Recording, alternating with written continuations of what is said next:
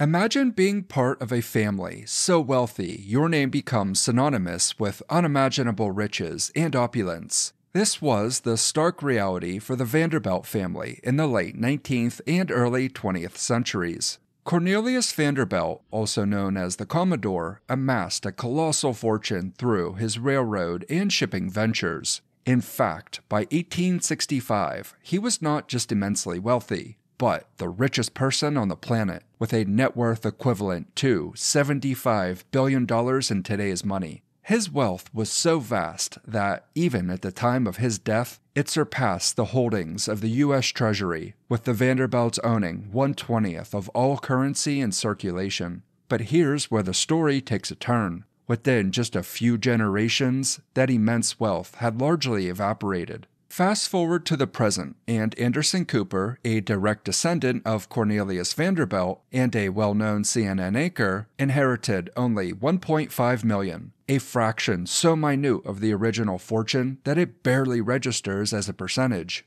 So how did such a vast empire crumble to almost nothing? Through extravagant spending, poor investments, and a failure to avoid certain pitfalls that can erode even the mightiest of fortunes. This cautionary tale of the Vanderbilt family serves as a backdrop for our exploration today into the 7 expenses all rich people avoid to maintain and grow their wealth. Welcome to Blue Chip Mindset, the winning mindset for success. If you enjoy the video or learn something new, please give it a like. First on our list, new cars. Who doesn't love that new car smell? There's just nothing else like it. But here's the deal with brand new cars. Smart money folks tend to avoid them like the plague. Why? Imagine you spend $40,000 on a new car. As soon as you drive off the dealership lot, your new car is instantly worth $4,000 less. This immediate 10% depreciation occurs simply because the car transitions from new to used.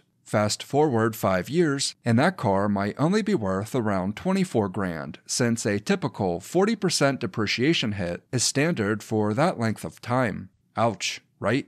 That's why the financially savvy go for cars that are just a bit used. They've already taken the biggest depreciation hit in value, which makes them a much smarter bet for keeping your wallet happy in the long run. Number 2, high-interest debt.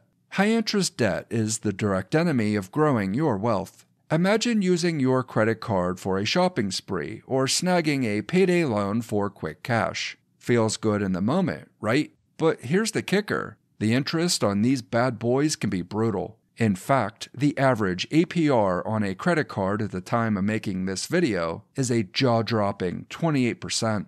If you're not careful, you end up paying way more than you borrowed in the first place.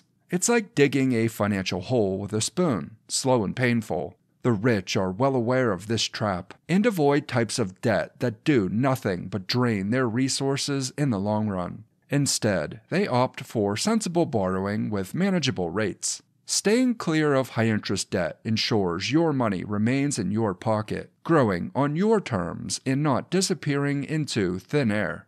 Number 3, extended warranties and unnecessary insurance. Have you ever been at the checkout and suddenly been offered an extended warranty or extra insurance on your purchase? It's like they're betting on your fear of future mishaps. Sure, the idea of extra protection sounds comforting, but here's the reality. These add-ons are often not worth the paper they're printed on. The cost can be steep, and what are the chances you'll actually use it? Slim to none. The smart money move? Skip the unnecessary extras. Those in the know understand that setting aside a little cash for a rainy day fund is a far better safety net. This way, you're not throwing money at a problem that might not ever exist. Keeping your wallet free from the clutter of these financial traps means you have more to invest in things that actually matter. Remember, it's all about keeping your money working for you, not getting tied up in costly, unnecessary extras. Number 4, lifestyle inflation.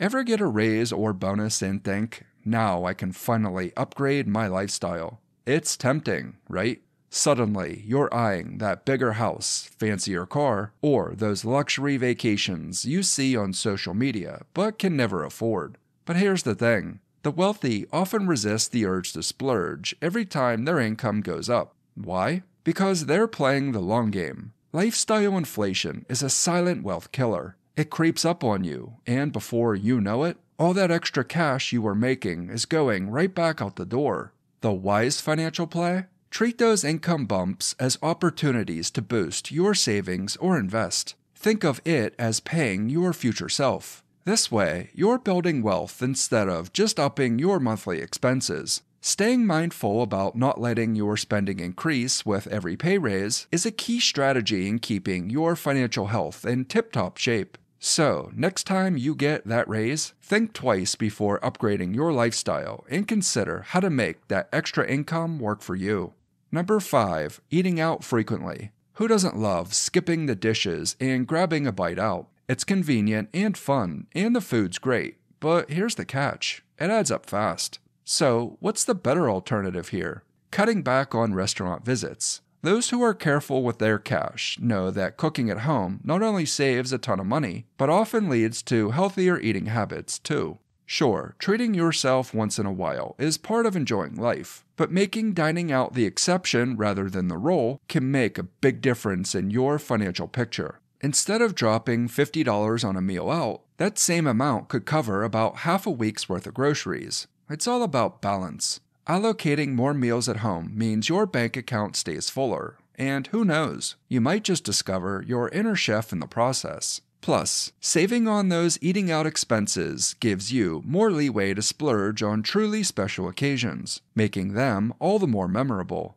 Number 6. Unused memberships and subscriptions. You know how it goes. You sign up for a gym membership in January, vowing this year will be different. Or you subscribe to yet another streaming service because there's just one show you want to watch. Fast forward a few months, and how many times have you actually gone to the gym or watched anything beyond that one show? Here's the savvy saving strategy. Take a hard look at recurring payments and cut the ones you're not using. It's like finding money you didn't know you had. Every subscription or membership you don't use is cash that could be growing in a savings account or investment fund. Doing a regular subscription cleanse can free up more of your budget than you might expect. Remember, it's not just about cutting costs. It's about reallocating resources to where they'll serve you best.